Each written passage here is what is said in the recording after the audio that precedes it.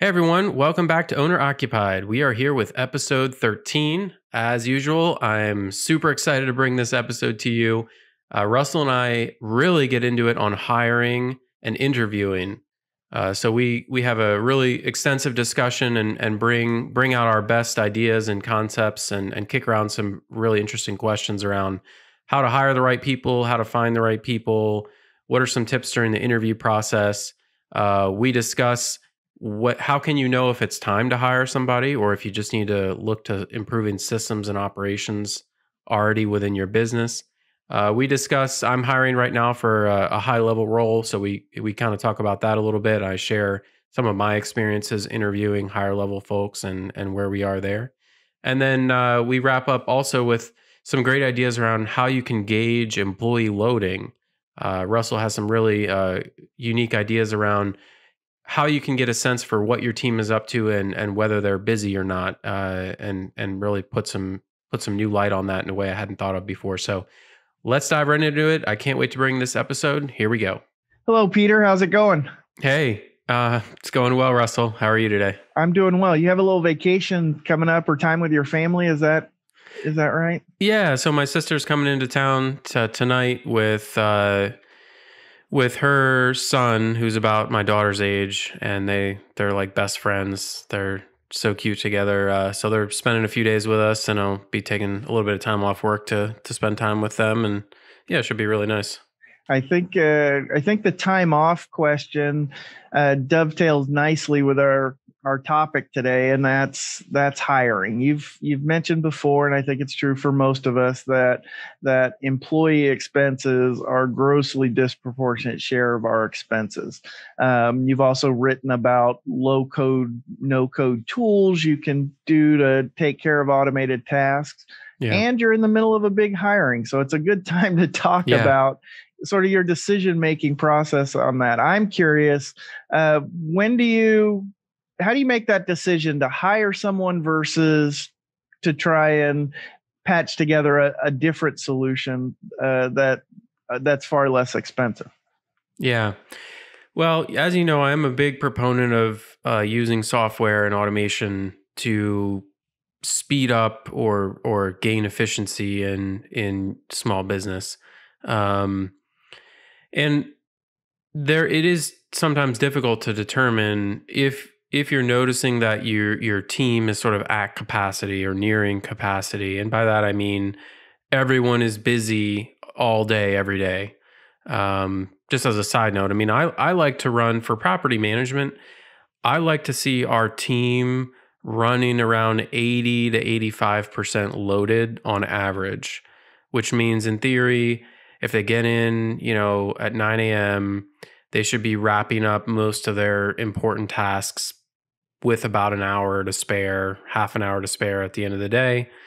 So they have some slack if there's urgent items or something comes up or we onboard a new property or something like that. So when I notice that we're nearing the limits and it's feeling like everyone is having a hard time staying caught up, I do have to sort of confront this decision, which is everyone at the company, first of all, are they performing well? Meaning, am I getting the most out of my employees that I can in terms of productivity and performance? And, that's probably like a separate discussion, and I'm still learning a lot about that. I think I have a long way to go. But assuming that's true, is it now time then to hire somebody, or is it possible we could go in and look at how everyone is doing their work and gain some efficiencies? So in the past, it was easier when we were smaller because I was much more connected to what everyone was doing, and I had quite recently been doing all that work myself. So I had an intuitive feel for how long things should be taking, how many properties and units we could be managing, given a certain number of team members. But that's getting harder now. And so I do find myself grappling with that question, like, man, it seems like everyone's really busy, but I don't know if it's time to hire, or do I really just need to dig into some of the systems and processes and maybe there's some bottlenecks there or things could be updated. So I don't think there's any like quick and easy answer there. I think it's probably some combination of talking to your team and your managers and asking, kind of digging in on what's consuming everybody's time. I have found that employees are notoriously unable to articulate what is consuming their time. And I don't know why that is exactly. But if you were just to ask one of my employees, like, so could you just give me like, what is actually taking up most of your time during the day? Because it seems like you're really busy. And they'll just kind of rattle off, they don't seem to be very thoughtful about that, or able to sort of clearly summarize disparate tasks in maybe a few chunks. Like, well, it's actually the new client tasks and everything that's associated with that's been consuming a lot of my time recently. So, I don't know if the answer is some sort of a time tracking app on their computer, or maybe someone needs to be checking in with them every hour and like, hey, what are you working on right now? Yeah, so I don't know what the answer is. It's a little bit of intuition, a little bit of investigation, and talking to your current team, and you also have to stay abreast of what's possible within your industry in terms of efficiency and automation, because new tools are coming out all the time, and your current tools are being updated and upgraded. And I have found that it's paid off for me to keep up with that stuff. And when there's like a new release notes for Airtable, I'll go in and read those and figure out. And I have found different times when I've been like, oh man, this is great. I can now plug this into this other tool that we're using, and that eliminates a whole handoff that we were doing manually, stuff like that. So yeah, I think the short answer is it's a hard question and it's difficult. And I don't know that I know how to give I'm not even 100% confident in our own company, when we make those decisions. So it's tough. How do you think about that? I don't think about it systematically. I think about it as human beings and individuals. And so I tend to hire what I think are all-star performers. Somebody does something extraordinary that if I deliver that for a client, there's a high impact for the client in that. And so I tend to be more sporadic in that once I've hired that person, there's two things I can't deal with. I can't deal with stupid, and I can't deal with lazy. Stupid I can't fix, and lazy I don't have the patience for. And so, but other than those two things, if I've made the decision to hire them, and I know some business experts think differently, move on, that sort of stuff, but they've got something and I've made a commitment to them. And so then I just figure out how to add value to what they're doing. And so I always get the thing I hired them for. And then I'm just trying to add how else can I add value to what you're doing in the day? Yeah. And then for my business, and this is where I'm looking, and some consultant's going to hear this and call me and rescue me. But for a lot of the creative and talent work that I have, so I'll sign a new client and it is all hands on deck for a month as we develop new strategies, material, figure out how to win for this client in a new way. And it's disruptive to everybody's schedule. It's abusive. But once that material is created and placed, everybody gets that time back on their call, except my phone rings on the way home and we've got another one, or we've got another potential one. And the same people writing a proposal are doing work on existing clients. And so everybody's day is structured different. And so I have some folks on the team who thrive in that environment, and some who would be listening to this podcast and say, the world would be a better place if Peter Lohmann were running this company instead of Russell Chaos. I don't know about that. I think one key distinction between your business and mine is that I think your business is project based. Right. You get a new client, you have a project for them. It kicks off, it's intense, and then your project sort of has a natural slope where it evens off, and you put everything in place, and everything's kind of running for them. whereas property management is not project based, it's very much, it's reactive. So a tenant calls in with an issue, you have to deal with that. A tenant pays rent late, you have to deal with that. And so it's very predictable, right? So everything that you do in property management is extremely predictable. You know a certain percentage of tenants are going to pay late. You know you're going to onboard a certain percentage of new clients every month. And so you can create very repeatable systems and processes to deal with that. And it helps smooth out the workload, which is nice. There's advantages and disadvantages of both, but I think they probably require very different approaches in terms of deciding when it's time to hire, and even the types of people that you would be looking for. So, well, I'm curious in this latest hire that you're doing. It's a significant hire, someone with a lot of responsibility, an expensive hire, not one of those 2, 3s, and 4s that we've talked about, but more of a leadership role touching everything you do. So is this a hire that's taking work that you're currently doing and giving it to someone else? Is it taking work off of your existing team? How's that looking? So the position is director of maintenance operations, and it's essentially work that my business partner was doing. So my business partner and I are supposed to close on and buy this engineering firm this week, and he's going to go off and run that. We're 50-50 owners, both in that new business and this existing business. So he's actually been out of the day-to-day here at the management company for a couple weeks now, and his activities and duties have fallen on me. So I need this person to come in and take those duties back off of me. And the role is really over all the maintenance operations and activity at the company. We've got 6 W-2 maintenance employees that this person will be managing. We have a vacant turn coordinator position, Ian, that this person will be managing. And they'll be dealing with the client questions having to do with the properties.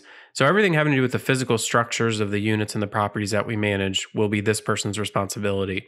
The buck's going to stop with them to make sure that the properties are being well maintained, the units are getting turned over, the clients are happy, the guys, the maintenance guys are staying busy and are happy hiring and firing them.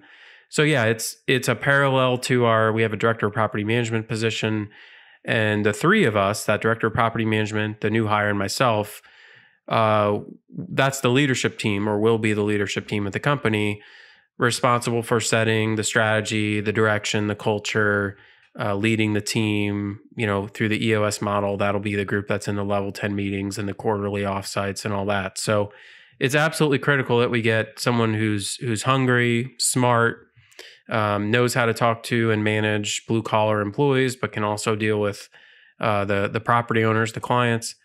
So it's a very difficult hire, in my opinion, and we've been looking for a while. We've done some interviews. We had a couple people that we liked pretty well, but we couldn't see eye to eye on salary. That may mean we're too low. I don't know. I'm still exploring the marketplace there. So yeah, it's a big one for me. It's and due to the nature of the 2 roles, this role is actually going to be higher paid than our director of property management, because it's actually a harder type of role with more responsibilities, in my opinion. So it's by far the highest salary that we will have ever paid. So yeah, and it reminds me, I mean, you brought on a partner who was high paid, and I don't think it's quite an equal parallel to that example, but it's kind of similar in scope, that it was a big jump in mindset. And and I've mentioned a couple times, I need a brain, not hands. We've got hands. I need another brain who can think and plan and problem solve with me. So when I read that job description, exactly the task that they're doing and that you want done. You've got a good vision for it. So when you're interviewing someone, you're interviewing someone that's ticking the boxes as you go through. You've met some people who were price ranged out. How are you approaching that process so that you got a culture fit, you got a job description fit? do you have growth in mind for that person or that role at all? It's not reflected. When I look at it, it didn't seem reflected in that the boundaries were really clear. You knew what that person was going to be doing, and you know what you're looking for. Yeah. I think that's a fair summary. When we're checking off the boxes during the hiring process, there's a few things I'm looking at. One is they need to have the right experience. They've got to have experience with residential structures, Right. because there's just a lot of ins and outs of household systems that they need to be intimately familiar with. They don't need to be an expert, but they need to be very familiar and able to speak the language, both so they can talk to the guys and have their respect, but and likewise with the clients. They need to have fantastic communication skills. They need to just have a certain sort of gravitas, I guess, in a leadership role. Again, you're managing a group of hardworking guys who are going out in the heat and the dirt and the nasty smells and dealing with people. And when they come into the office for a one-on-one, they need to be looking in the eyes of someone that they can respect and feel like has their back, knows what they're going through, and maybe even been there, done that. And we're also, per the EOS model, we're looking for someone who gets it, wants it, and has the capacity to do it. I think that's GWC is what they use there.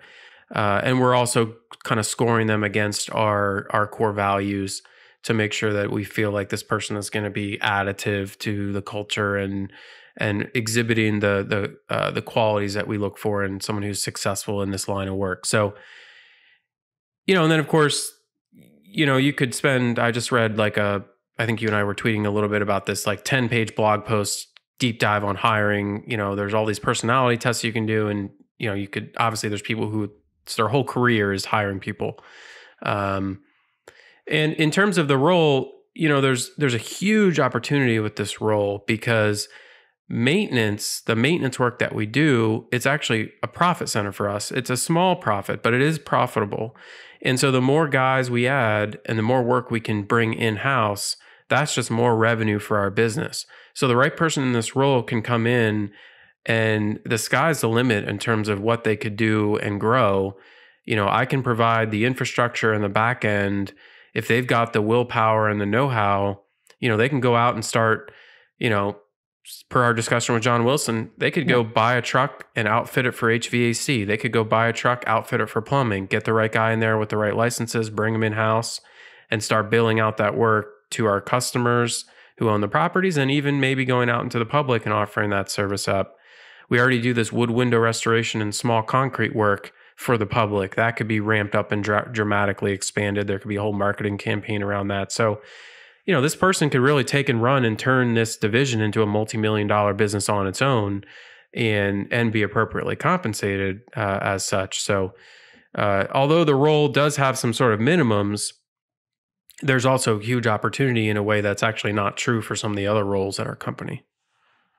That's the part that I was looking at and saying, because by my disposition, I'm looking at someone, and I do it from the first hire, from everyone in the organization. I know what they like to do, what they don't like to do, and where they want to go. And we're at 11, 12 people now, and I know that for each of those, I'm thinking about how to help them get to where it is they want to be. Yep.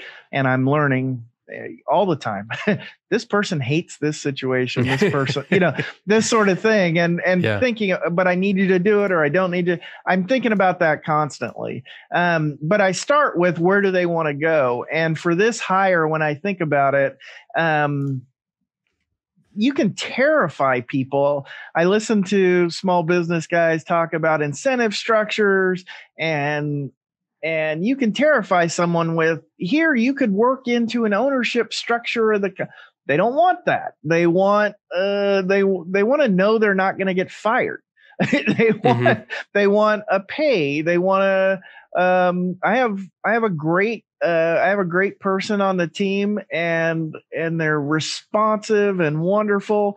But they really want their job to end at 5 o'clock, and they don't mean that. It's not because they're lazy or unresponsive, but in their world, they give me everything from 7 in the morning. They take their break Yep. and 5 o'clock. And if I send an email, they're going to respond to it, but they hate it. And so anyway, so when I do that thinking and I think about it in terms of your hire, you've almost got two kinds of people. You could get a maintenance person who could kill it on delivering and bonding with your team and delivering all of the maintenance services for your existing properties, and they're comfortable in that role. But they're not entrepreneurial in that they would never envision themselves running an HVAC company, because I know everything there is to know about this property management maintenance stuff that's on my plate, and to go outside my comfort zone to learn a new line of business would scare me away. Whereas someone else might say, I could run that, and I've got this huge opportunity with the right structure and investment where I could build out a plumbing division and make multiples of what I'm making on my day one job. That's almost, it seems like you'd attract two totally different people depending on how you advertised or marketed or what you pitch. Like, That's right. Yeah, and we are kind of inadvertently doing that. We're getting two very different types of people who are interested in a position. And it's, yeah, I have found that even the entrepreneurial types that we've talked to, and these are some of the guys that were asking for the higher salary, they even were not very, because I had proposed to a couple of them like, hey, what, XYZ for the base, and then maybe we'll give you like 5% or 8% of the additional revenue that comes in as a result of you growing this division. And they were not super, they didn't seem very interested in that. They were much more concerned with the base salary and the paid days off. And I think it was a reminder for me, and I think it's easy as an entrepreneur, you start to think that everyone thinks like you, but they really don't. Most people, they want job security, like you were saying. They want to know they're going to have a job. They want to get that paycheck on Fridays. And there's nothing wrong with that, right? I mean, we need folks. We need those people who are going to be our employees, right? Not everyone can be an entrepreneur. So I'm trying to sort of put myself back in that mindset a little bit, back to when I was an engineer employee, and think about what I was valuing and how I was sizing up a prospective employer and what I was negotiating for because the other thing you got to remember is that employers promise everything to prospective employees, right? When they're courting somebody, I think we've all had an employer, oh, you can be promoted, your company's growing, blah, blah, blah. They make all these promises and then, it never happens. So employees who have been burned by that in the past are not likely to take you at your word on, hey, you could take and run and grow this division. And they're already envisioning the worst case scenario where that budget evaporates because you have a bad year and you have a bunch of excuses as to why they can't do that. And now they're stuck with this kind of low base salary. So I get it. I just, it's tough, right? Because there's part of me, I think almost the easy route would be that first type of person. Just bring someone in who knows enough, maybe an old maintenance person who's done that before. Like you said, it'd be easy for them. But that person would, they would be okay. They would be fine. But I think we need to get someone in there who's going to be very dynamic and think big and someone that's really going to help energize and motivate me, because this person is going to be very much in it with me in terms of running the business. So, is your salesperson integrated into your salesperson's essentially focused on adding new units? Correct. Is that salesperson integrated invested in the growth of this other division possibly, or this other maintenance operation? No, they're not. And is that permanent, or well, maybe I'll start mechanically. Who's involved in the interview process for this person? Myself, my business partner, and our director of property management. Yeah, the sales guy is really kind of a lone wolf. He's on his own, running around trying to drum up new business for properties to manage. The I'm hiring a sales guy, a head of sales, but I said sales guy, and that really is what I think this person's going to be.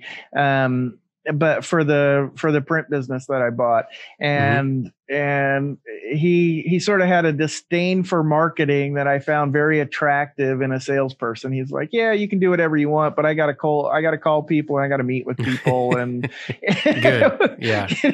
It was not attractive to him when I talked about the digital marketing that we're going to do and the verticals. And he was interested that I could introduce him to people, but he was like, I'm going to be out and doing things. If I hit these numbers, I'm going to get paid.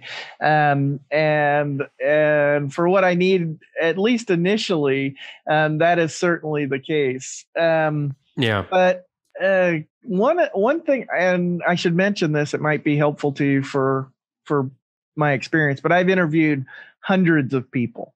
I've hired dozens and dozens through the years in both private and civil service. I'm a big believer in the panel in an interview panel.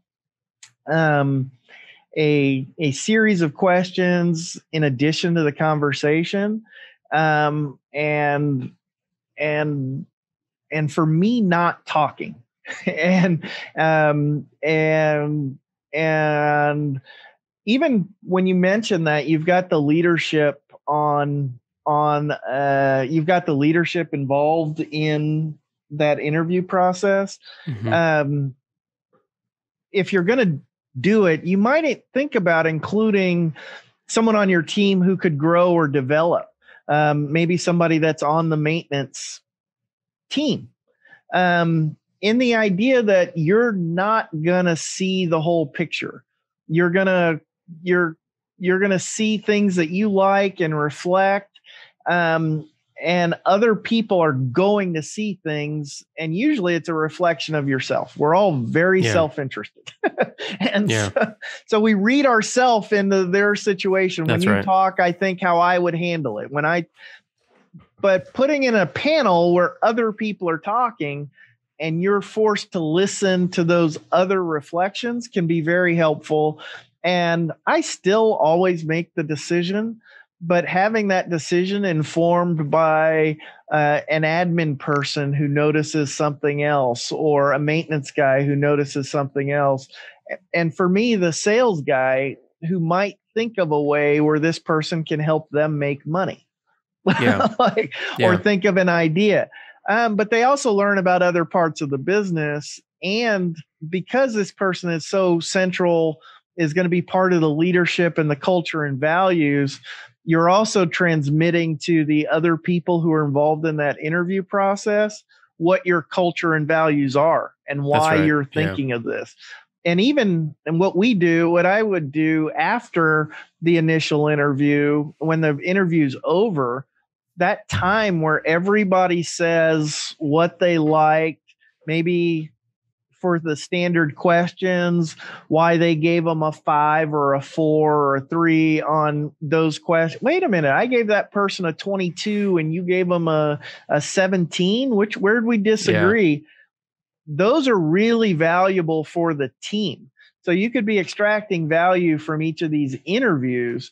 That's a good point. Yeah. And then even before I get to the conclusion stage or the offer stage or that negotiation, I might have if I interview 7 people, I might understand what the trade-offs are. Wait a minute. These are 3 high quality people. My team was excited about working with this person. I love this person.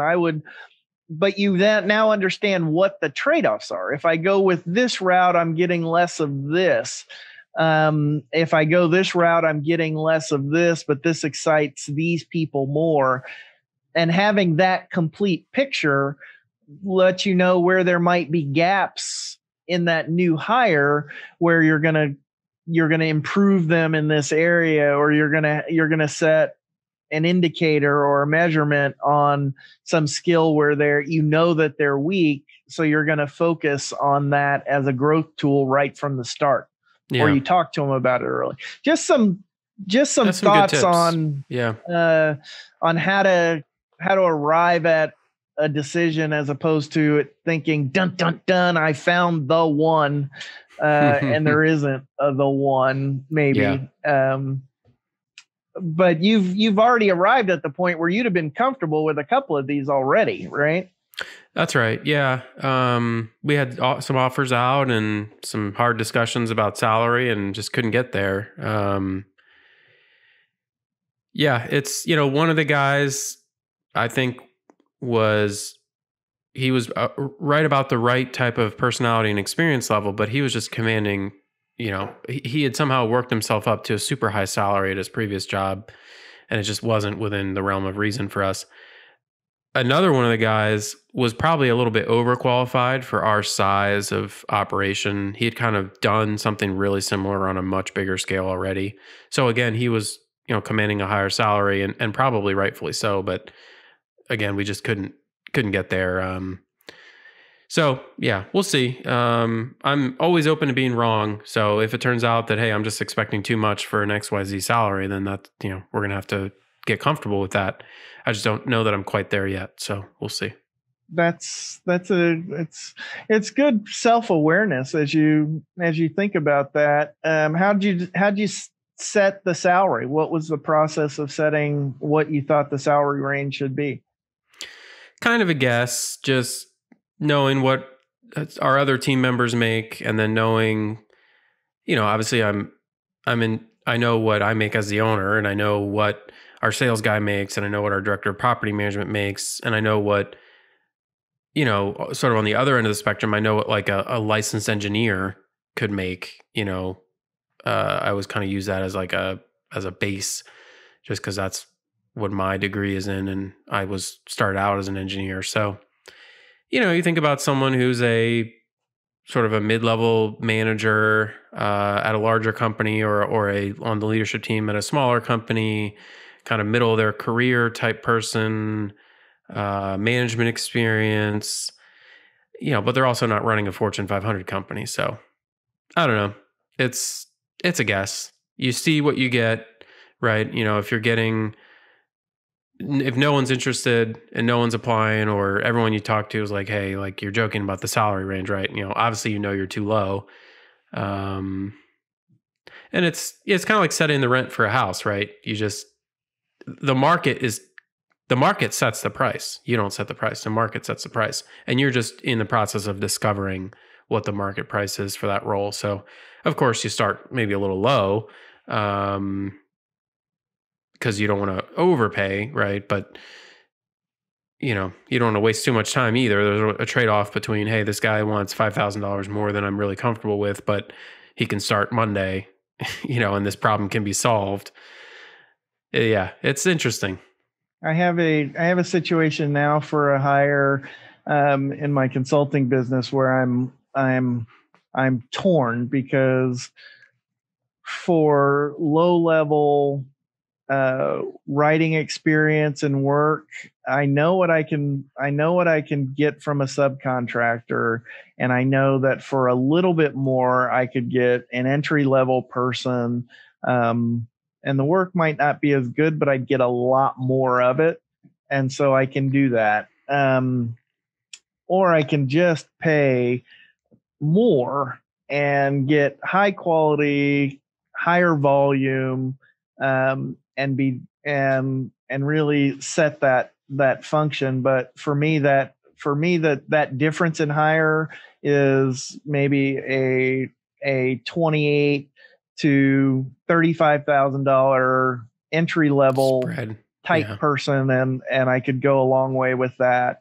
Or a $60,000 person who and really that's for me in my hiring process, that's not a mid-level person, in that somebody that's on a growth trajectory likely is not going to join my firm if they're making and they're interested in that 60. They're looking at firms that are paying 80, 90 with a growth trajectory. And so I'm really looking at a late stage, someone who maybe is not planning on being a six-figure performer.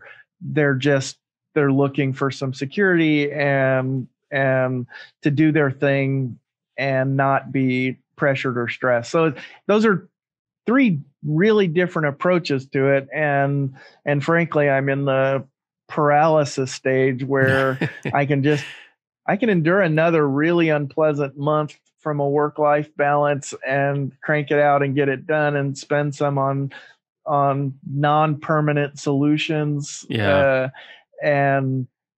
And punt on that until I find the right one. But I'm kind of in the same boat. It's there's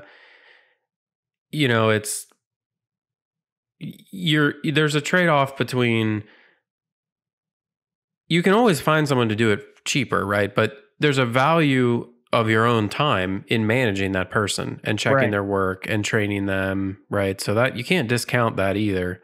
You bring someone in who's very well qualified, very smart, you pay them a little bit more, but man, the value is high because now you're freed up to go and work on other even higher value tasks. So it's, but you also can't burden your business with a huge cost structure in terms of salaries, right? I mean, at the end of the day, we're still small businesses and we got to make payroll. So yeah, tough decisions. And I feel like it's not getting any easier.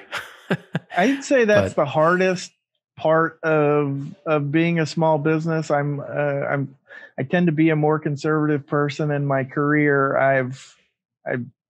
I worked in government and represented companies and corporations, and I always had a disposition to help small business. And I enjoyed it. But I find as a small business person, and my passion is magnified multiples when I think about everything that I've put at risk. And the thing that keeps me up at night is the responsibility. One, to my customers, they're paying me money to deliver a product. And then my employees who had other options, and I pulled them from that other thing and said, this is going to be good for you. Take this money to deliver this service. And I've got to pay that obligation every month in that commitment. And if it goes spectacularly well, I will earn money, which the government will take half of. And if it goes poorly, the government's not going to share in any of the downside, right? And may still come after me for expenses and fees and taxes. Well, you can carry forward losses, I think, for a few years, but yeah, I get your point. Yeah, theoretically, things can work out, and a tax person can do some things, but it's ugly. It's ugly for a while. But even those lost carry forwards, they're still getting money for it's money. It's my money. They're just timing wise on when they're going to take it and how the percentage of how much they're going to make. For some of the clients that I deal with, some of the service-based businesses and that sort of thing, contractors, the government's making more on their business than they are from that percentage basis on the margin that they get after everything is done. That's an aside. So, but the process of narrowing in on this employee, when you think about it, there's two pieces. It's taking work off of your plate and freeing you up to do other things. Those seem like, for me anyway, I understand those better. I understand how that's going to make a meaningful difference in my business. It can be less so when you're talking about taking work off of your employees' plate. That you described at the beginning of our conversation, running at about 80 to 85%, so that at the end of the day, if they had about an hour or half hour, you knew that. How do you, I mean, you have to track that at least mentally. You've got a picture of what you think it is by talking to your employees, watching, listening. Is that what how do you arrive at that number? What's your process look like? The process is not good. It needs to be a lot better. Ideally, there would be some sort of an employee check-in system where at the end of every day, they would kind of rate their loading for that day. And as I'm talking through this, I'm actually coming up with some ideas about how we could do that right in Slack. I'm sure there's like a little bot I could program that would, it would ping every employee, all the office employees at the end of the day and say, hey, on a scale of 1 to 10, how busy were you today? Or how much free time did you have or something? And then it could assemble those and average them every week and kind of report back on who was the most heavily loaded and things like that. But as it is today, it's just talking, and it's a kind of a feel and a sense for how stressed everyone is and how responsive they are to emails and how quickly things are getting done. Part of why I don't like being remote, and we've got multiple employees who are remote right now, is I lose a lot of that intuition about how busy they are. I can't see their face. I can't hear them on the phone. I can't see them scurrying around the office. It's not that I really care if they're watching a YouTube video in the middle of the workday. I really don't, as long as the work's getting done. But if I can't know how busy they are, I don't know whether I should be preparing to hire somebody or giving them a bunch of work that I'm currently doing. Or a new office. We closed on our new office on Friday. 6,700 square foot office warehouse flex space. We're moving in about 4 weeks into that space, and we're going to bring everyone back who's currently remote. And I couldn't be more excited for that. So that's going to be a big deal. And as you approach and that 500 unit range, a new space, a new key hire, it can be a good time to implement maybe some new system for doing that. You have some key pieces in your work that, somebody wants to rent a unit. You can't, hey, I'll get back to you in 3 days. Like right. There's some pieces that can't slip. And then there's others that if you don't get to, that's right. It's okay. Not just on your plate, but on your team member plate. So you can measure the stuff we can't drop.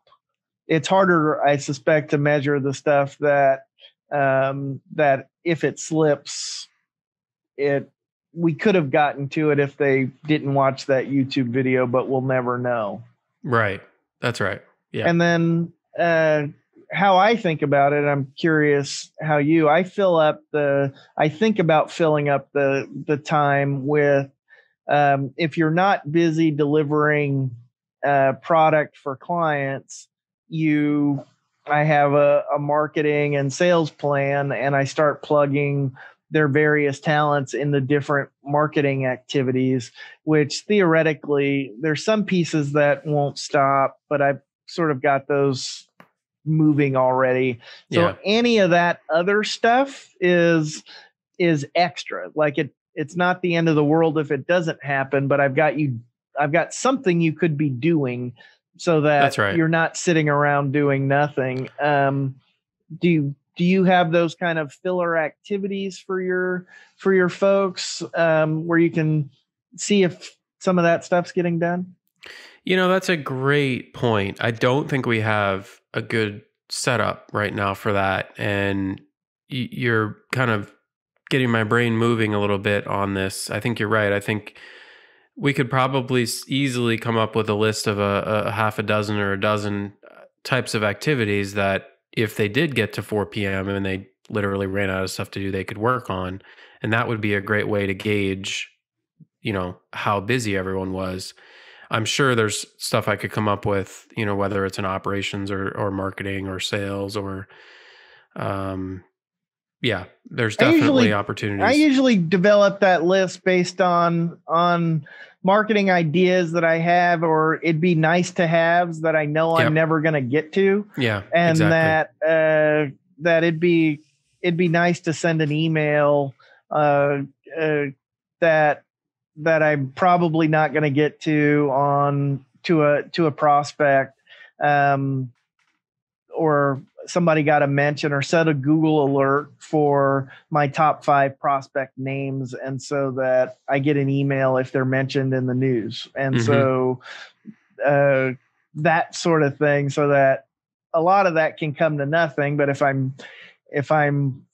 do it when I'm fried, when I just can't think anymore. I go to that little to-do list and hey, congratulations on your award. I know that's not, and I get that out. I want them to know I'm thinking about them, and that it's not, I can get so project focused or whatever that I have to program some of those other touches in there. That's how, I mean, just little things.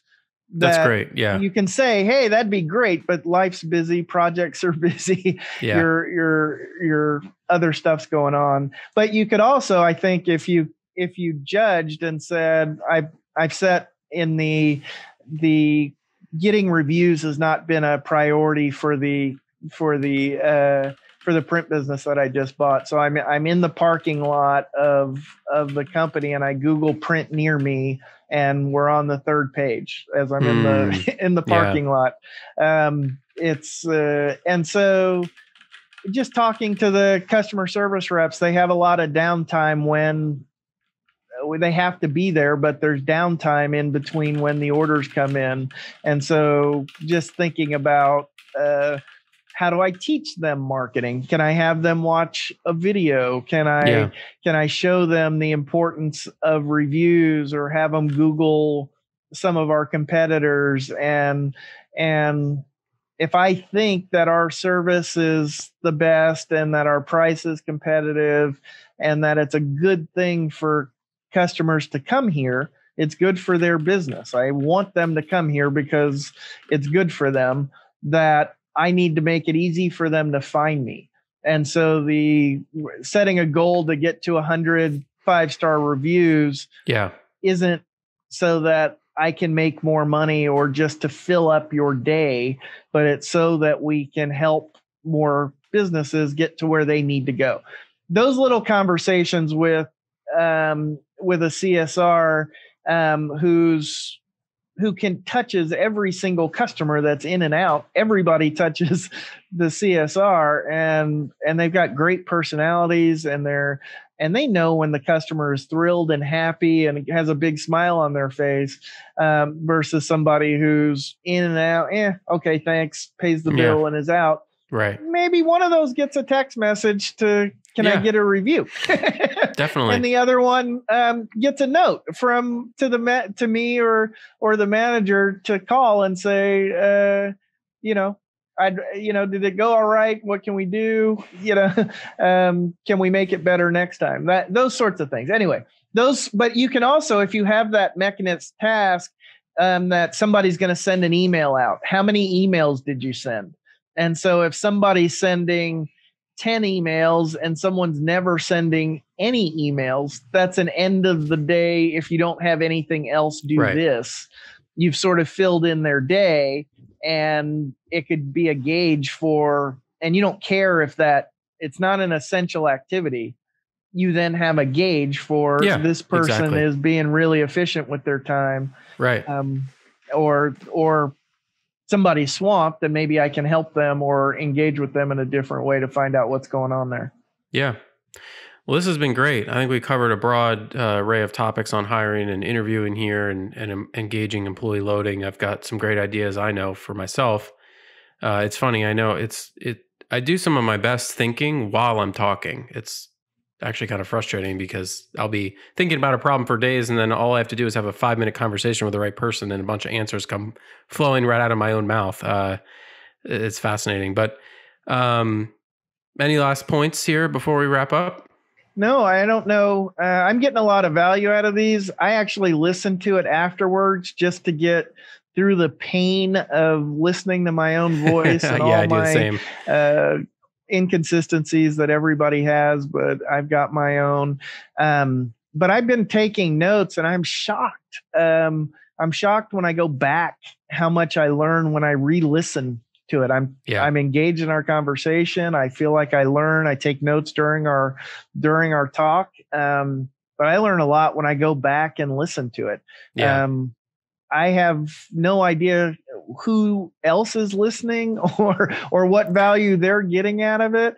But I know we're doing it for the right reason. I hope other people are, and I just want people to know if something I've said, if you think you can be helpful to me, I'm really open to learning. I do take lots of advice. It may be one of my superpowers is that I listen and take advice. I take lots of advice. Your superpower so feel free to reach advice, out to me hey, Russell, you missed the point on that, or think about it this way.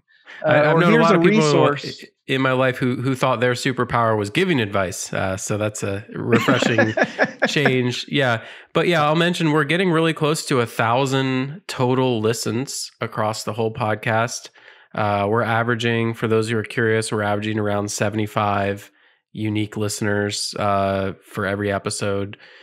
Some of our episodes are approaching or have exceeded over 100 listens. So yeah, there's, we don't get to hear back from you as the listener very often. So if you're hearing this and you like what you hear, we'd love just a note or a tweet or an email. If you're getting value out of this, our goal is to provide value for our listeners. So we'd love to know what you're getting a lot out of, what's not so great, anything at all. So that'll wrap it up for today. Thanks everyone for listening, and we will see you next time.